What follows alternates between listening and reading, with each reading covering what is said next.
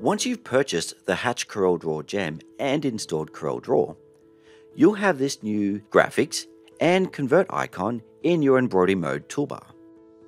Select graphics and it switches you over to the brand new CorelDRAW graphics user interface. This runs directly inside your Hatch software and you have access to all the software tools in CorelDRAW to import, modify and create brand new graphics in CorelDRAW. Now, in this example, I'm going to create a very simple applique design using some SVG graphics that I downloaded from the web. So I'm going to start off by first of all importing my SVG.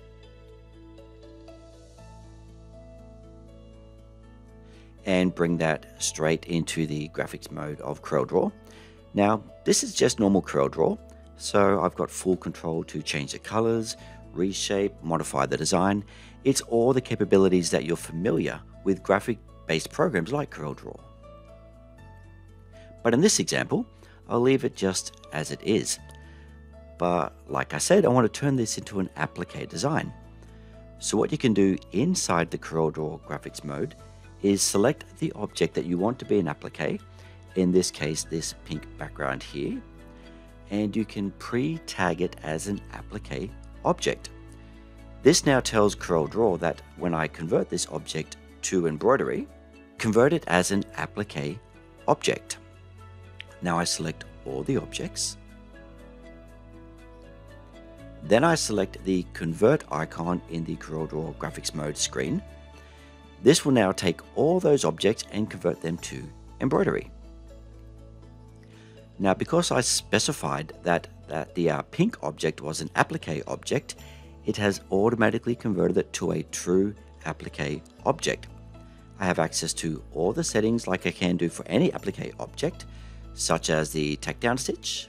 I can change it to be blanket. I can change it to be from pre-cut to trim in place, my stitch settings, and of course my effects and underlay settings as well. I've got full control. The main difference is I did not have to manually digitize that applique object. Hatch did it for me. It took all those objects and converted them to embroidery. It took the smaller objects and converted them to run stitch as well. So again, I've got full control over all the settings and I can modify them to be any run type. Now I can select all those run stitches. Then I can come over to the Edit Object dialog box and I can convert them to red work. Now I have an applique design with red work run stitch on top. So let's go to Stitch Player and see exactly how this sews. Now first of all, it comes along and does the placement stitch on that applique to show exactly where that fabric has to go. Now it's coming around and doing the tack down stitch in a blanket stitch just as I specified it. And finally it's coming through and doing the cover stitch in the satin stitch again that I specified.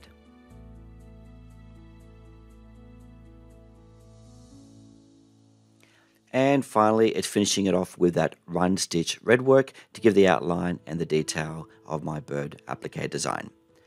And that's how you can import a graphic such as an SVG into CorelDRAW, tag it, and convert it to embroidery directly from the Hatch CorelDRAW Gem.